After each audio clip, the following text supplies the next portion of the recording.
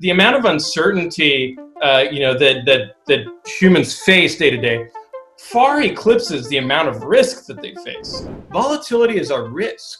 It is not an uncertainty. Bitcoin maximizes the price risk so that we can minimize the monetary policy uncertainty. Hi everyone, I'm Giovanni and today I have the pleasure to be joined by Pierre Rochard, Bitcoin advisor, co-founder of the Satoshi Nakamoto Institute and currently Bitcoin strategist at Kraken. Thanks for being with us, Pierre. Yeah, sure thing. Thanks for having me. You joined Kraken in October last year as the exchange's Bitcoin strategist, or as often reported in the press, Bitcoin evangelist. So why does Kraken need a Bitcoin evangelist? Yeah, so it started out as kind of tongue-in-cheek because people describe Bitcoin as a religion, so I thought it would be funny to title myself that. But ultimately, I think that not everyone shares my sense of humor, so I switched it to Bitcoin strategist, which is a little more serious and also just more accurate as to what I'm doing day to day here. And the reason that a cryptocurrency exchange needs a Bitcoin strategist is that the mission is the adoption of cryptocurrency. And so from that perspective, figuring out, okay, what is the most effective way of getting the adoption of cryptocurrency to happen and to grow the ecosystem and to ultimately, grow the market size for an exchange like Kraken, you need to have someone who is focused on that. Would you define yourself as a Bitcoin maximalist? No, I'm a Bitcoin minimalist. So from my perspective, the goal of Bitcoin is really about how do we have a system with constraints such that it is able to remain decentralized. And that is actually the biggest challenge, I think, in this space, and why scaling has been such an acrimonious and large debate. So from that perspective, it's not so much about, okay, how can we put everything into the Bitcoin protocol, and how can we, that's kind of the maximalist position of how do we get everything into Bitcoin. My view is how do we get as little as possible into Bitcoin? And so really we want to be focused on what are Bitcoin's assurances, right? Being permissionless, being censorship resistant, being seizure resistant, and having a sound monetary policy. And all of those enforced by the peer-to-peer network of nodes and then, of course, the proof of work mining on top of that. So when we're trying to think about how to scale Bitcoin and let's say maximize its utility, right? Maximize its efficiency. We're really trying to minimize the footprint, right? Which is the cost on one side, and then the benefit on the other side. And so I think that the maximalist label doesn't really apply to me from there. I don't think that financial intermediation necessarily can be trust minimized or trustless in the same way that Bitcoin is. When you're lending money to someone or you're investing in their business, ultimately you do have to trust them. It doesn't actually matter if the contract that you are engaging in is going to have its execution be automated in a blockchain. That's just a operational back office efficiency from a database perspective. It's kind of a technical implementation detail. Ultimately, you're still trusting them, right? You're still trusting them to perform, and you're still trusting them to provide a return on your investment. And so I actually see a very minimal role for the technology, on the financial intermediation layer. And I think that, the financial intermediation is going to continue to be essentially a trusted third-party service because it doesn't scale otherwise. Otherwise, you have to be managing your own credit portfolio. And people throughout history have always outsourced that performance of credit due diligence and credit servicing to other third parties. And I think that'll continue to be the case. Okay, so we have a lot of meat on the fire for this because you mentioned a lot of interesting things. The first thing that I want to clarify is when you say that you want as minimum as possible to be added into Bitcoin, that sounds like being a Bitcoin conservative, like someone who thinks that already Bitcoin is perfect as it is? So I think that that would be kind of a normative approach of like me wanting that to be the case, right? But I think that I see it as more of a positive approach of me accepting that that is the case, right? So because Bitcoin is decentralized, it would actually be very difficult to expand its scope. Expanding its scope actually from a technical perspective requires doing a hard fork and knocking people off the network. Whereas reducing its scope is soft fork and is backwards and forwards compatible. And so that allows you to continue to increase Bitcoin's utility without excluding people from the network. And I think that the inclusive approach of, hey, let's try to have a protocol that is very stable and does not exclude others is a better approach than constantly trying to hard fork it. I'm asking you that because I was reading the website of the Satoshi Nakamoto Institute, which you founded, which says that Bitcoin is not the beginning nor is the end. So that means that you imply that there should be some sort of evolution in the way Bitcoin works. Yeah, absolutely. So if we look at the history of the Bitcoin protocol, we've seen a number of very successful hard forks occur. The biggest one and the latest one was SegWit, but I think that there will be more. Just on the immediate roadmap, we have Taproot, which is a big change in Bitcoin's scripting language.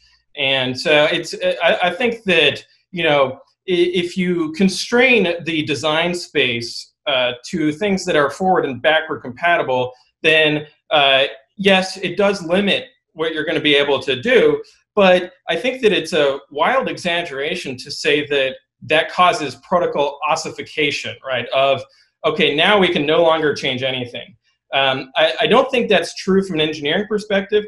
And it's certainly not true from a historical perspective. So, for example, there have been other soft forks like check sequence verify, check block time verify, these, and then obviously SegWit, these protocol evolutions over the past decade have enabled layer 2 solutions. And so now we're seeing Lightning be increasingly looked at as the future of Bitcoin. So I think that I do agree that on the Nakamoto Institute, we need to write more about this, but it's certainly the case that Bitcoin is continuing to move forward. You criticize the core definition of money based on the three main functions: store of value, medium of exchange, and unit of account. So what's wrong with that definition? Yeah, so, I mean, it's a fine first attempt at a definition of money, but ultimately, I think that the issue with it is that it's not looking at it from first of all, the subjectivist point of view, right? So, the subjectivism is maybe less popular in other schools of thought, but it's a central piece of Austrian economics. So, once you start looking at monetary phenomenon, you have to look at it from the perspective of individuals acting in the economy. So why is it that individuals, use money? Why do they hold cash balances, right? And what it comes down to is a dichotomy between the concept of risk and uncertainty. And this is not exclusive to the Austrian school. In fact, Keynesians and neoclassical economists have written about this as well, and I think that they largely agree on the framework. They just disagree on the implications from a public policy perspective, and then from like a normative, what should a monetary system look like?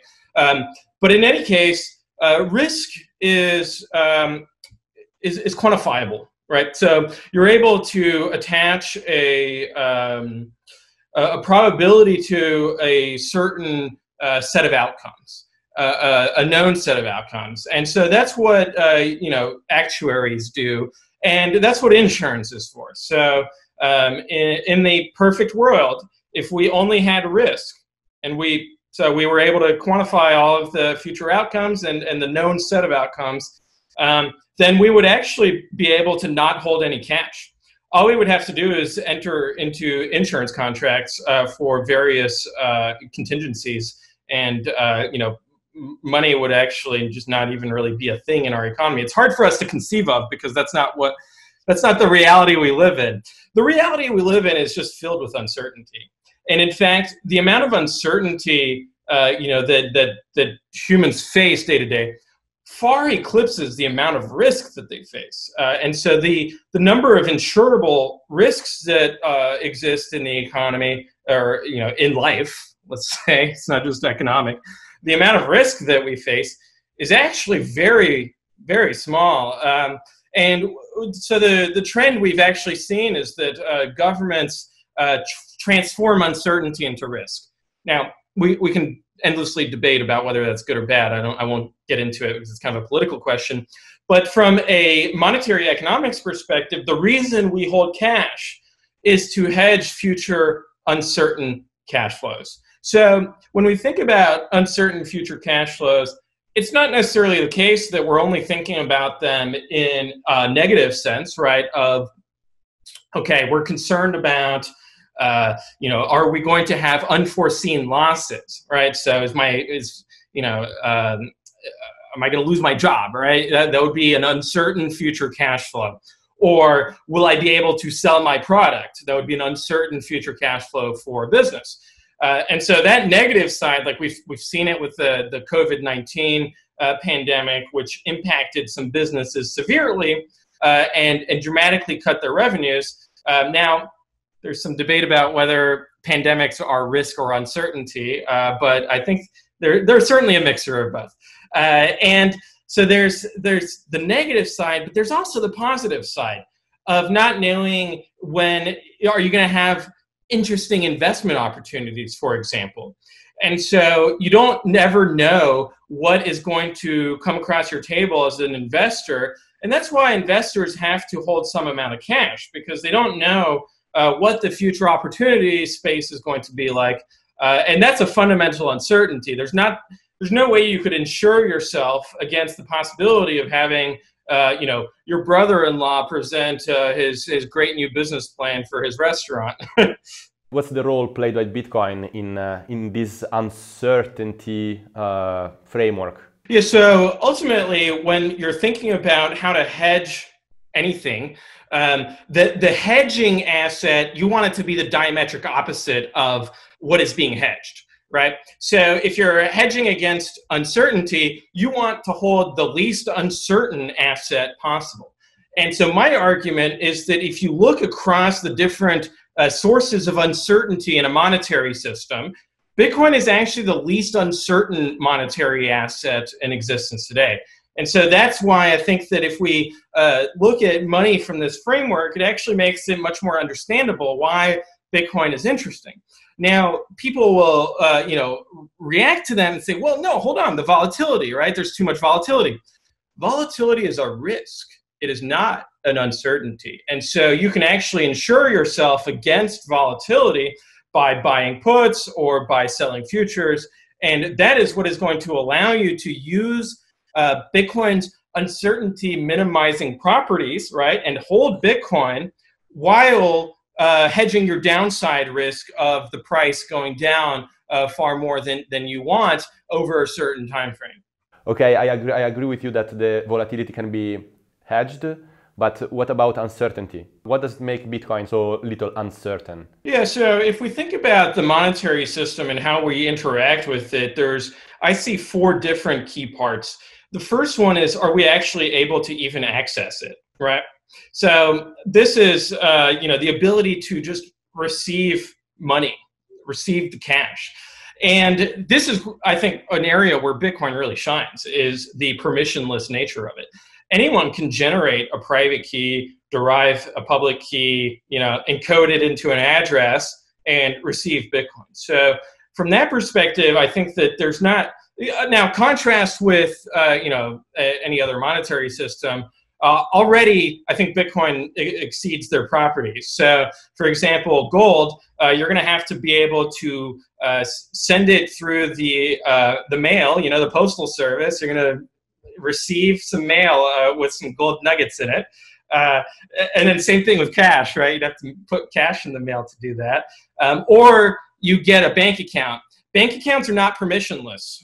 And so you do have to get permission whether it's from the financial institution or from the government or some combination of both. Already, whether from an access perspective of being able to receive the monetary asset, I think that it's clear that Bitcoin has less uncertainty than the alternatives. You're basically saying that something that is permissioned is more uncertain than something that is permissionless. Oh, just by definition, right? Because otherwise, you know, and it doesn't even necessarily have to be that the government or the bank has flagged you as being a bad person. It could just be by accident, right? Or by a business decision that they've decided not to bank you. So it's not, you know, it's not the postal service that refuses to mail your gold. It's that your mail could get lost in the postal service, or an employee steals it. You know, there's all sorts of contingencies there that are uncertainties, not risks. And so for you know, if you contrast it with how the Bitcoin system works, there's just a lot less uncertainty there. So the second property is the seizure resistance.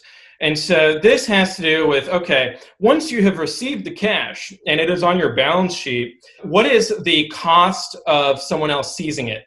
So nothing is ever seizure proof, right? There's no such thing as being seizure proof. But you can have seizure resistance in the sense that the cost of seizing this monetary asset is greater than the cost of seizing any other asset. And so that's where, you know, you look at hardware wallets, you look at multi-sig. These are all solutions that are increasing Bitcoin seizure resistance. Now, contrast it with, you know, a bank account. Obviously, that's not seizure resistant at all. Those get seized all the time. Cash gets seized. You know, we hear stories about people at the border. You know, they got $10,000 in cash. It gets seized. They don't even have legal protection for it, right? That's in the United States, civil asset forfeiture. And so there's even a lack of due processing. Gold, same issue, right? You hear about people trying to smuggle gold across borders. Bitcoin is just, now we can debate about different scenarios, right? Like, but the bottom line is that if you look at the expected cost of seizing Bitcoin, it's just greater than the expected cost of seizing gold or physical cash, or especially a bank account. Like, this bank account is like the most seizable thing ever. It gets seized all the time. So actually, I wanted to actually ask you about this. So is Bitcoin really unseizable? Because at the end of the day, right now, most of Bitcoin is held in centralized financial institutions, like centralized exchanges, like Kraken itself. So these centralized entities can be cracked down by governments, theoretically. So in this case, the government can actually seize your Bitcoin. Yeah, that's correct. So if you think about when you go to a jewelry store, or, you know, you're going to go buy a watch, you know, some watches are waterproof, which means that you can go diving with them, right? Other watches are water resistant, which means that they can get a little bit of splashing on them. There's a certain cost to getting them wet, right? You got to dive, you know, into the water. But then you've got other watches that are not water resistant at all. And if you even get a drop of water on it, it stops working or it starts rusting or whatever. So the way to think about it is that Bitcoin is not seizure proof, right? So there's always a way to seize Bitcoin, and we've seen it happen. We saw it happen, you know, in the case of the Silk Road with Ross Ulbricht. How did it get seized? He left his laptop open, and the FBI or the DEA agents were able to access his Bitcoin while it's you know, just on his laptop, because they were open. If he had closed his laptop and it had been on an encrypted hard drive, well, now the cost, you know, the cost would have been much greater, right? They would have had to crack the hard drive's encryption. So it's not so much thinking about it from like, okay, is it seizure proof? It's more about, you know, when you're running away from a bear, you just need to be faster than the next guy, right? You just need to have a higher cost of seizing it than the next asset. And then from that point on, you can say Bitcoin is less uncertain than that asset. The third point is the censorship resistance. So again, here, it's not about being censorship proof, right? Nothing is censorship proof. It's about the cost of censoring Bitcoin transactions. So the cost of preventing someone from sending their Bitcoin to someone else, what is that? And so if you look at the Bitcoin system, the censorship resistance actually comes from the ability, first of all, to broadcast a transaction. So there's a number of different ways of broadcasting a transaction. You could do it over the normal internet. You could do it over Tor. You can do it over shortwave radio. You could even do it, by mail. If you mail someone, if you print out a Bitcoin transaction and you mail it to someone, they could broadcast it. So there's all sorts of different creative ways of doing that, because it's actually very little data if you look at how much data a transaction takes up. And so then from the point that you broadcasted it and then it gets to the miner, then it's about getting the transaction into a block. And this is where Bitcoin's game theory really comes into play and really shines, is that you have a prisoner's dilemma between the miners, where if a miner wants to exclude a transaction, they are going to forego the transaction fee revenue that they would get from including that transaction, from mining it, from including it in a block. And instead, the next miner who actually does include it in a block will get the transaction fee. And so miners are always competing against each other. Mining pools are competing against each other to include transaction fees into the blocks, and in order to make money, as mining pools or as miners. So that's where Bitcoin censorship resistance comes from. The fourth one is Bitcoin's monetary policy. So when we think about uncertainty in a monetary system, fiat actually maximizes the uncertainty of the monetary policy. And so you'll hear central bankers say things like, we will create as many monetary units as we want to, right? So they are establishing they're establishing that they're going to have maximum uncertainty in terms of their monetary policy. Why do they do that? They do that because they are trading that monetary policy uncertainty to minimize the price risk of their currency, right? They are trying to maximize the price stability of the monetary unit at the expense of the monetary policy uncertainty. Bitcoin does the opposite. Bitcoin maximizes the price risk so that we can minimize the monetary policy uncertainty.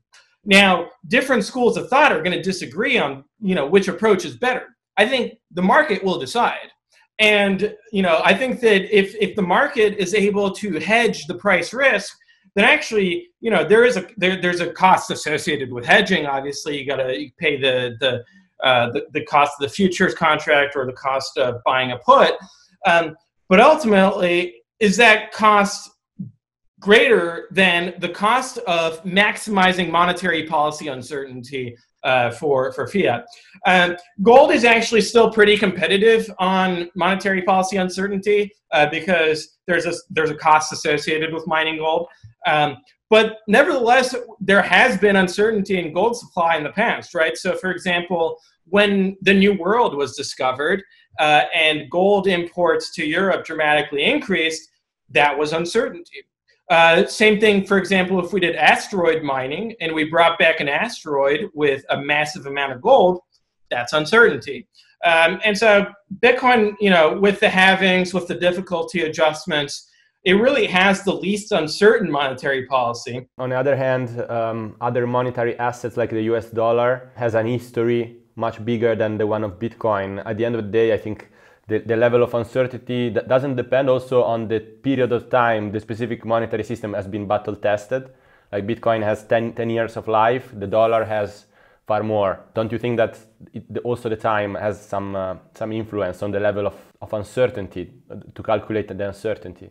Well, so you're only going to calculate risk, right? So risk is what's quantifiable. And I agree that the dollar's lifespan certainly reduces its risk from a purchasing power perspective, but from an institutional uncertainty perspective, I actually don't think that its lifespan has any effect on that because it has transformed so much over its life, right? And it actually, if you look at the history of the dollar, it is a series of reminders of why the dollar is uncertain, right? It started out where the dollar represented a fixed amount of gold. And today, the dollar represents nothing, right? So it represents the credibility of the Federal Reserve. Thanks for being with us today, Pierre. That was cool. Yeah, sure thing. Thanks for having me. That was Pierre Rochard, Bitcoin strategist at Kraken. As always, if you enjoyed this interview, smash the like button and subscribe to our channel. Cointelegraph. Like, subscribe, and hodl.